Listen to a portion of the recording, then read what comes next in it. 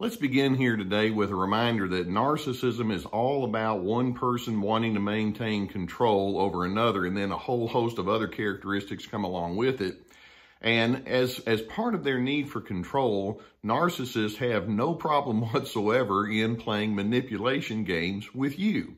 They can be very demeaning, and they want to create a sense of confusion. They want to make sure that you know that they're in charge, they have the final word. And so there's all sorts of ways that they can mess with your head, and in doing so, keep you in the inadequate or the inferior kind of position. So today I want to go through 8 of the very common manipulation games that narcissists will play with you. And as you're onto this, then you can be able to spot it and learn not to get sucked into all of the junk that goes along with it. Now, the first game I want to mention to you, and the reason I'm putting this first is it's one of those that has an overlay on all of the other things that I'm going to mention to you. The first thing that a narcissist will do is they will dehumanize you.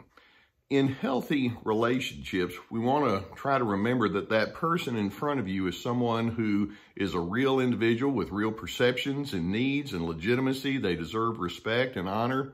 And the narcissist, if they start thinking in that direction, it's like, no, I lose my power if I hold that other individual in high regard, or if I see them as being my equal. And so what they'll do is they make sure that you know that you're not that kind of person. They don't see your feelings as legitimate. They don't see your perceptions as worthy. And so they'll go into this dehumanizing process with all sorts of insults, name calling, character assassination, undermining, and it's a very important thing for them to do because it keeps you off balance, and you're over there trying to scramble, proving yourself to them. And it's like, yeah, I like it when you try to prove yourself to me. That means that you're beholden to me, and that's part of their game. They dehumanize you and try to take away your legitimacy as a regular person. Now, a second game that they do is they do the blame shifting game. Conflict is part of any kind of relationship, whether it's work or extended family friendships or elsewhere. We're not all going to think the same, and we're going to sometimes differ, and sometimes we create annoyance and frustration with each other. Okay, fair enough. In healthy relationships, you sit down and I sit down and we say, let's talk about that so that we can come to a nice, sweet middle ground, not the narcissist. Whenever there are conflicts and differences, they're thinking, okay, who are we going to blame? And who's at fault here? Because it sure isn't me. And so they'll go into all sorts of efforts to make sure that you know that you're the cause for all of the problems. And they can have emotional outbursts at you. You know, how dare you treat me this way? They may try to take the moral high ground. It's like, well, I would never do anything like you. They can actually slander you and say all sorts of ugly things. And then they'll do the scapegoating kind of thing if there's a problem, rather than saying, well, why don't we each take a look at where we all fit in with this? It's like, no, there's someone to blame here. It's you, and I'm going to put it all onto you. And so in the blame shifting kind of category, they look for a scapegoat. They look for someone who can carry the burden of the problem, and it's inevitably going to be you. It certainly isn't going to be them because they have too high and lofty of a view of themselves. Now, a third manipulation that narcissists very commonly play is what we call the word salad game. Now, the goal of the word salad game is to create confusion. They want to discredit you, and they don't want to really deal with issues straight up. And so it goes like this. Let's suppose that somebody has had some sort of irresponsibility, and you're trying to call them out on it. And so instead of talking about that subject and saying, tell me what it is you want me to know, they may start arguing about non-essential details. Well, yeah, but I told you this, and this was that, and it's not really what you were getting into. Or maybe they'll say, well, why don't we talk about your deficiencies? And so they can go into that, or they may start talking about history. It's like, well, you're telling this about me, but I remember 4 years ago, this, that, and the other happened. And do you remember when you were talking to this person over here? And they get you going over there. Or they can cite how other people may think, well, you're saying this, but this person over here says this. Do you know where this person's background is? And they try to get you diverted off of here. And then about 15 or 20 minutes later, you're thinking, now, what was the original topic? That's the word salad game. They just try to jumble up all sorts of irrelevant details in there, or they take your focus off of the original topic. That's how it works, and it creates confusion. Now, this leads to a fourth one, and this is one that I'm sure you're quite common with, and that's the gaslighting game. And that takes this word salad thing a little bit further. Gaslighting, and I've had some other videos on this topic, is an attempt to distort your understanding of reality. Now, when a person is gaslighting you, they'll call into question what is true and what is accurate versus what is not. And you'll hear the narcissist say things like, I didn't say that, or I did say that, but not in the context that you took it. Or they may say, well, you specifically told me this, and I was just responding on that, when in fact you're thinking, did I say that? Or it may be that they'll tell you half-truths, and they'll say, well, here's what happened today, and then they leave out some important details, and then when you're over here saying, well, I didn't realize that, they're not really going along with truth. They just want to maintain confusion. Or sometimes they'll say some very flattering things about you, and they may say things like, no one in this world respects and honors you more than me. And you're over there criticizing me and saying ugly things.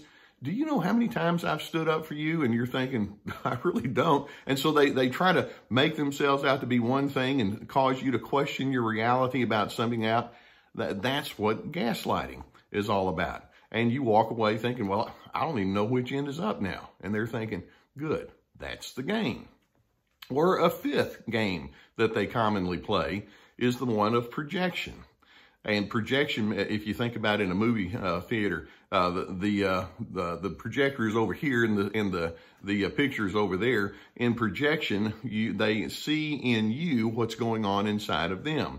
For example, let's suppose the narcissist is a highly critical person. And so in projection, that narcissist may say, you know, I've been watching you and you're a very critical person. Or the narcissist has problems with immorality issues. And they say things like, you're not someone I can trust well at all. It's like, well, that's the pot calling kettle black, but they don't really get into that part. They see in you what they don't want to have to deal with in themselves. And then if you come along and say, well, let's talk about where this fits with you, it's like, see, there you go. You're always trying to put it on to me. And so they accuse you of the very thing that they're doing or the very thing they're struggling with. That's projection, and it creates confusion, which allows them to stay in the dominant kind of position. That's the name of their game. Or how about this one, number 6? Many times, narcissists in their manipulation will speak in broad generalizations. As you're trying to pin them down and talk with them about specific problems, they may say things like, you know, for as long as I've known you, you've had problems with insecurity. And so they make these broad statements, and it's like, well, I have my moments, but that's not the sum total of everything I am. Or it may be they'll say, you know, I remember you telling me about how you had some insecurity as a teenager, and I'm seeing it right now. That's just something that's followed you for your entire life. In fact, your whole family is full of insecure people, and you're just playing that out. Broad statements like that. Or everyone knows that you tell lies, or that you don't follow through on things, or you're constantly doing things wrong. And it's like, well, sometimes those kind of problems might be there, but then they turn it into these broad, wide statements, and it's a way of labeling you as the loser. They don't see you as being a mixture of pluses and minuses like we all are. Or how about this one, number 7?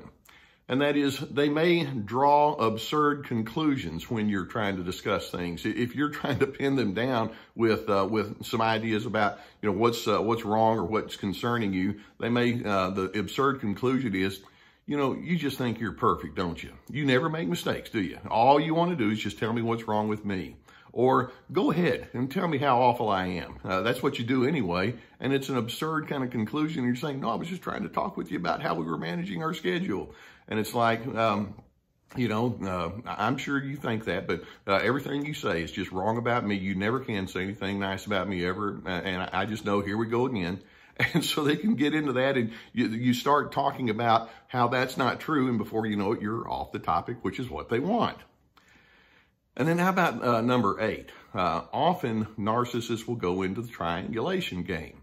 Now, as triangulation goes, let's suppose you have a group and there's some strain and difficulty, and they may come to you and say, you know, Bob over here was saying some pretty unflattering things about you. I don't know what's going on, but Bob's kind of down on you. And then later on, they may go to Bob and they may say something like, this person over here, she was saying some pretty ugly things about you. I think you need to be real careful when you're around that person. And so there's another way to call it, and it's called let's you and him fight.